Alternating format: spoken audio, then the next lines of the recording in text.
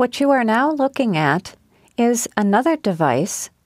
This is a Windows Phone device, and this Windows Phone device has the Internet Explorer mobile browser in it, and that's what you're looking at the Travel Adventures website in. Now, this particular device will operate just the same as the website in any other mobile device. So whether it's a Windows device with Internet Explorer, or it's an iPod Touch, or an iPad, or an Android tablet, these devices all operate exactly the same because this is a jQuery mobile website.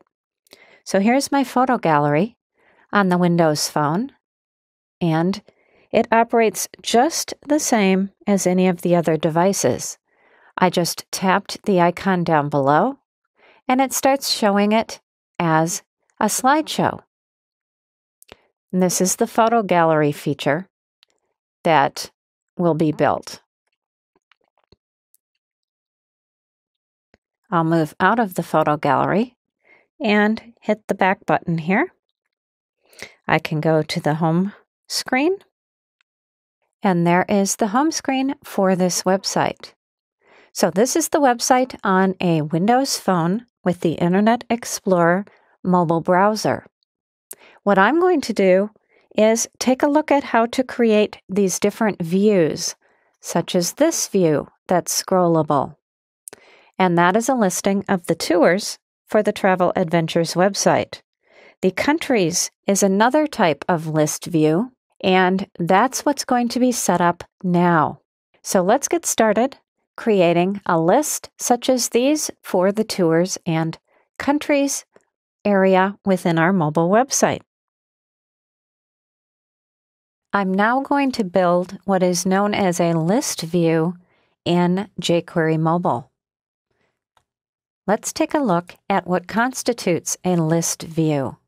And right now I have my index page open, and if I put it in Design View, you'll see it's simply a sequence of items that say different page numbers, and page 1 has a bulleted list within Design View.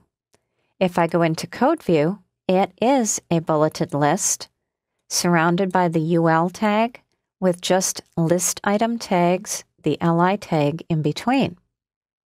If I put this into Live View, however, this is where jQuery Mobile does its magic. My basic bulleted list magically becomes a whole page layout when I put it into the browser, and that's jQuery Mobile doing its thing. So I want to ultimately create the web page for our travel adventures. So one of the first things I'm going to do is, instead of this header 1, I'm actually going to delete that and say logo, because ultimately my logo image is going to go into that header section. Now this next section is going to end up being tours, countries, book a tour, and about us. So I just go into my regular bulleted list, and that's what I type. This one will be tours. This next one will be countries. Page 4 is going to become book a tour. And the last one, page 5, will turn into about us. Now all I did was change the wording that the user is going to see.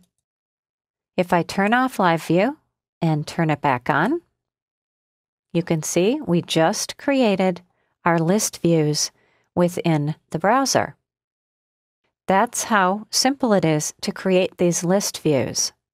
Now, a list view becomes a list view because it gets a data role attached to it. So you can see this data role says list view. That's what tells jQuery Mobile to convert this basic bulleted list from HTML into the list in jQuery Mobile, complete with hover effects and icons as well. We do have a color scheme going here as well, and we'll take a look at how to modify that at another time.